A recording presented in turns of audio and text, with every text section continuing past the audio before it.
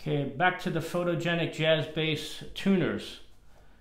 So I'm filling the holes where the old tuner was.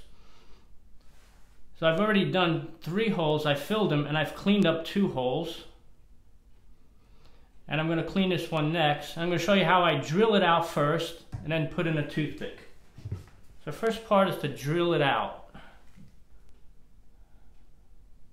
So as you can see, I've got the drill bit taped off to where I want it. I don't want to go any deeper than that.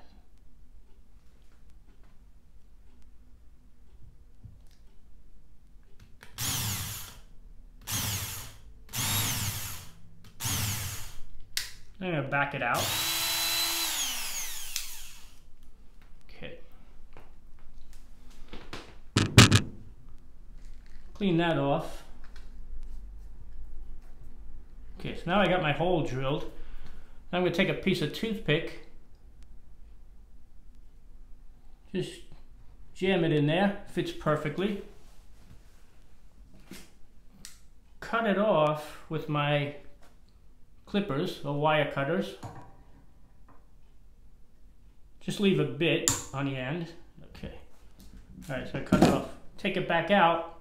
Now I'm going to stick it in some glue. I got some wood glue here. I'll fill it up with some wood glue. Right. You can't see me, but I'm rolling it in the glue right now. Okay.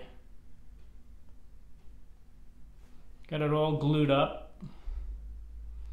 I'm just going to jam it in there.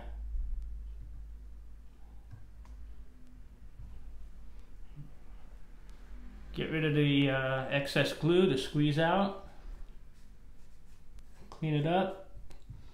And just let that set.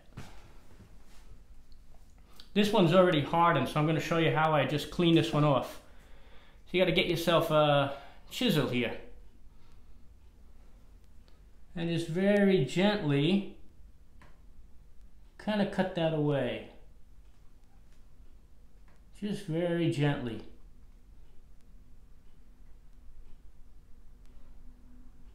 Going slowly, gently cutting out the little piece. There it comes right off.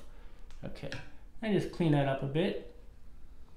And perfectly flat. So I've got 3 done. This one just needs to set, and then I'll clean that one up. That's how I fill and clean the holes.